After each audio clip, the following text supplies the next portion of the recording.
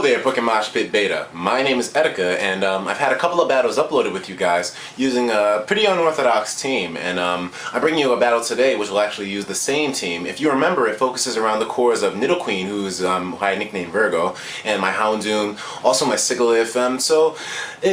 This battle is also pretty old in the sense that it came around when 5th gen was just starting, and if you remember, Team Preview still had everybody caught by surprise. So I mean, there were a lot of leads that weren't really conventional. You didn't see your standard stealth rocking suicidal Azelf or your Aerodactyls or even your Absols with Sword Dance and Sucker Punch. So I mean, it was a really interesting time because people were really experimenting with leads back then.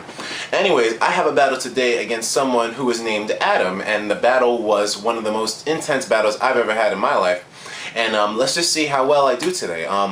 If you guys have any ideas about the battles or whatever, then you can please feel free to leave any comments or concerns or likes or dislikes, anything. I don't care. Well, actually, I do care. I really do. I won't put on the facade that I don't, but I really do. But anyways, also, if you don't know, I'm Etika, and from the EtikaWorldNetwork. Check out my channel if you would like. I have a lot of good content on there, and I've recently gotten my new computer, so now I am able to post content and upload videos on a regular basis, instead of me just being able to do only one and having my computer break down. Yeah. Anyways, so getting into the battle. Like I said before, my opponent's name is Adam, and I start off with my Houndoom, who you guys remember, the MVP of many matches that I've had before, and he leads off with the Tornadoes. Before it was banned, so I mean, it was still legal at this time. He starts off with a taunt. However, I knew that I wanted to get an attack on this thing because Tornadoes was a threat, even back then. So I used the Heat Wave on him. It does a pretty good amount of damage considering the fact that I don't have as many special attack EVs in Houndoom, but I go for a Sucker Punch just to be able to catch him in that combo to finish him off. But he goes into Chandelure expecting another Heat Wave. That's perfectly fine with me, but I expected him to go for an attack, I believe. Oh wait, no, actually I didn't. So I switch out and I go into Madre, who was my Kangaskhan, who you probably remember from my other matches as well. And this Suicune, I think that it has the Roar on it, so I want to test it out by going for a workup to see if the Suicune has the Roar, because if it does have Roar, then it won't make much use staying in there working up when he can just send me out, because I won't be able to muster up that much attack power to deliver a powerful hit. So because I feel I'm going to be roared out, I just go for an attack to gauge the damage after a workup. And I use a Retaliate, which is base 70, but with Stab and the workup, it does a pretty good amount of damage, almost half to Suicune, who probably has a lot of defense investment since he's using the special defense special attack set with Calm Mind. So to prevent him from doing this, I go into Houndoom and use Taunt, but I mispredicted quite a bit, and he goes for the Scald instead, just wanting to take me out point blank, period. It takes me down to my Focus Sash, as you guys know I carry, and since this was the beginning of 4th gen and leads were very experimental, you didn't really see many stealth rocks, so Houndoom is in there at 1 HP, and it's looking really bad, and I want to save Houndoom because I feel it can be useful with its priority move, so I switch it out, go into Windtuck. Now Windtuck takes the Scald, however, since it's boosted with the Calm Mind, it does a little bit more damage than I thought it would. However, Windtuck is still able to take it quite well because the special defense is extremely high. Anyways, I go for a Reflect now to protect myself against any physical threats because I feel that he might have someone on his team which can actually do some damage. And so I go into my Nidoqueen now, and I take the Stone Edge like a boss because, you know, I have defense EVs and special attack EVs. So he goes for an Acrobatics, but I have the Reflect up, and I have max defense. This kills me. Did you see that? I have maximum defense on Nidoqueen, really good HP, and the Reflect up, and yet the Acrobatics destroys me. I think he got the critical hit there. I'm not too sure though. I can't remember what it said. But anyways, he goes into his Jirachi. I go for the Rock Slide on my Tauros, predicting the Archeops to stay in, but he switches out. And so I say whatever. I go for an Earthquake now on the Jirachi, even though I know it won't kill, but it'll do an okay amount of damage on it. However, he goes for the Thunder Wave, and you guys know what this is all about. This is your standard Thunder Wave, Iron Head, Serene Grace flinching set that, you know, just fucks everyone up the ass. But anyways, he goes for the Iron Head, and you know what the chance is to attack? I actually get through with the Earthquake on Bistro, with the Parahax, and the Iron Head, with the Serene Grace from the Jirachi. What are the chances of that? I think, like he said himself in the battle, you're going to hate me for this. And I was like, I would, but I got through, so lucky me, I did that. Anyways, he goes for the Psychic on Chandelure, which I'm not sure if it's choiced or not. I think it is. However, I just send in Lucifer, and just to confirm of his choice. He goes for the Psychic again, and if he stays in and hits me with the Shadow Ball, of course he'll have choice. But I mean, he switches out, so that shows me, okay, the Chandelore's choice, so I think I can take him out with Lucifer later on, if I'm able to catch him with the Sucker Punch. I go for one again, thinking that he would, if he wasn't choice, at least I'd be able to Sucker Punch him, but no, he switches out.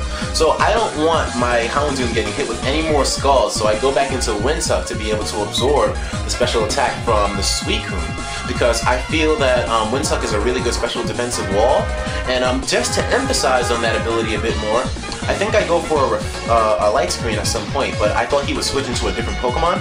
Instead, he just roars me out. So because he has leftovers on his Suicune as well, the roaring and the constant shuffling will give him a really good ample opportunity to have his HP restored midway in the battle. But I go into my Sigilyph, and I go for a Calm Mind, because I feel that he'll definitely go for the Ice Beam or the Scald on me at some point. However, he goes straight for the Scald, and I mean, it burns me. However, Sigilyph carries the Magic Guard, so it doesn't really do as much. At this point in the battle, I'm just thinking that I just need to be able to gather enough power at one time to hit this Suicune dead in the face to be able to stop it from shuffling me out. But sadly, Sigilyph isn't able to do that, even with a critical hit, because he already has a special defense boost from the Calm Mind, so it's really difficult dealing with this thing. I switch out of my Houndoom because I do not want Houndoom getting hit by anything, and I go into my Windsuck once again. It takes the Scald once more, however my HP is dwindling to the point where I won't be able to take another one, and sure enough, he gets the critical hit, Windsuck is taken out, and there goes my special defensive wall for Suicune. So this is not looking good, because at this point I don't have anything that can really absorb a hit from it as well as Windsuck.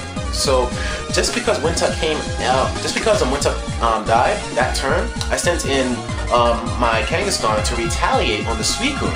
Now the Suicune is at low health, so I'm thinking, okay, he sees Houndoom, he's gonna attack. So I go for the Sucker Punch, but I'm wrong, and he goes for the rest! Oh, that's a horrible prediction. I could have killed that Suicune that turn using a Heat Wave or something, but I thought he would attack me, and I paid for the mistake myself, so that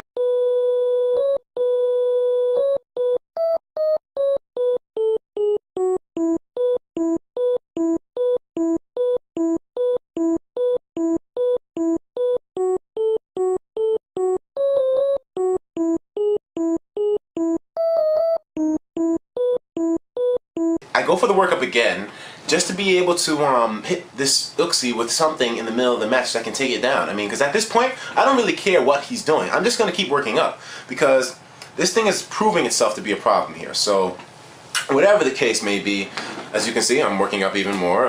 He has the Reflect Up, but I could care less. Like, I really do not care. At this point, if I can get enough attack power, I can hit that Suicune for enough damage where I can take it down to almost like no HP. But he sends in the Chandelure. I go for the Sucker Punch. Do you think it's living this? I'm so sorry, Chandelure. You tried so hard. Even with the Reflect Up, with 2 workups on my Kangaskhan, it's enough to take down the Chandelure with a non-stab Sucker Punch. So very good on my part, I believe. He goes for his Suicune once again, but because he used the Heal Bell on Uxie, he comes in there and it's not sleeping anymore. I don't give a damn, and I just use the Retaliate on it, and I think the Reflect is still up at this turn, but it does a decent amount, but not enough. I need more power. So in order to be able to get some HP, so I extend my Kangaskhan's survivability, I just go for the Drain Punch to be able to get a little bit of HP from the Suicune, but I get roared out once more. I mean, it's not looking pretty for me, just because the Suicune is shuffling my team to the point where I won't be able to set up anything to hit it hard enough. And so I go for the Calm Mind on my Sigilyph, because I'm thinking that with the way this Suicune works, the only thing I can do really is hope to set up in its face and then take it down later on. But I send in Houndoom, and at this point I'm thinking, okay, there's got to be some way I can take the Suicune down to enough HP. So I just go for the Sucker Punch to be able to do damage to take him low enough. I get a critical hit instead and take it out completely through the Reflect. The Reflect just wore off. That's crazy to me. Well, anyways, I'm thinking this Uxie is going to go for a setup move, right? But he goes for the U-turn, and that is a horrible prediction. If I had just gone for the Sucker Punch, I could have dealt an enormous chunk of damage to that Uxie. But instead, I'm overthinking things and thinking he's going to set up. So I just go for a taunt. This guy really predicted the hell out of me. Adam had like a really good hold on how my team works. So his Thunderous goes for the Focus Blast, And I remember thinking at this point earlier on in 5th gen, like, damn, it gets Focus Blast? But then again, looking at the list of moves that Pokemon get, like, everybody gets fucking Focus Blast. I get Focus Blast, so I mean, it's really a crazy situation. I go for Sigilyph, and I go for a Calm Mind to set up on his face, but he hits me with the taunt. He shuts me down totally, and that just... it just got really ugly at that point. So I switch in my my Tauros to be able to absorb a hit because I don't want my Sigilyph getting damaged, and the Focus Blast blows my bull to steak, like literally. Its name's quite fitting for it now, isn't it? But anyways, I go back to Bermuda, and he goes for the taunt again. However, I thought he would do that, so I just go for the Air Slash. Even though it's not very effective, at least it's some damage on this Thundurus, and because his defenses aren't exactly optimal, even with the not very effective hit, it's still able to do a lot of damage to him. Luckily, I'm able to dodge the Thunder right there, but I suppose he wanted to do some more setting up to make sure that my special attacks wouldn't kill him, because I guess he didn't want to lose his Thundurus. So I see this Uxie and I Air Slash again, and now that my taunt's worn off, I go for the Calm Minds, because if I can get enough power in front of my Sigilyph to be able to deal damage to his Thundurus, then I'll be able to kind of pull the match. And this is my last Pokemon, by the way, so things got a little close to call. I go for the stored power to castrate this guy, but instead, it doesn't really do much to him, even with the Calm Minds, because if you know Sigilyph, Calm Mind, and stored power, you know those three things in a sentence are really, really bad. But anyways, he goes back for the Thundurus. I go for the stored power on the switch, and I take out Thundurus. Thank goodness. And now, you know, at this point, I'm celebrating. Things are really good now. You see, well, I dodged the first Stone Edge, and I go for the Calm Mind, but now that I think about it, I should have probably gone for a different attack to lower him down to defeatist, but I didn't think that far in the match. So he hits me with this Stone Edge, and that's the way the cookie crumbles, folks. Yeah.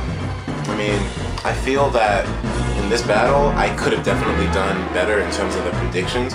My team, I could have used them more differently in order to be able to pull a better edge on it, but my opponent was really good, of course. I mean, Adam, no disrespect to you or anything, but he's a really good opponent. I definitely feel I let my Pokemon down a little bit because there were some things that I did were a little bit reckless in that match. There were some things I didn't exactly think out. That Suicune definitely had a good hold on me, but whatever the case may be, it was a really fun battle. I really enjoyed it. PMPBeta, if you want more matches like this, please go and subscribe to the EtikaWorldNetwork, my brand new channel, which brings a multitude of content of all kinds and types that people would like from all different cultures and ethnicities and people. It's crazy.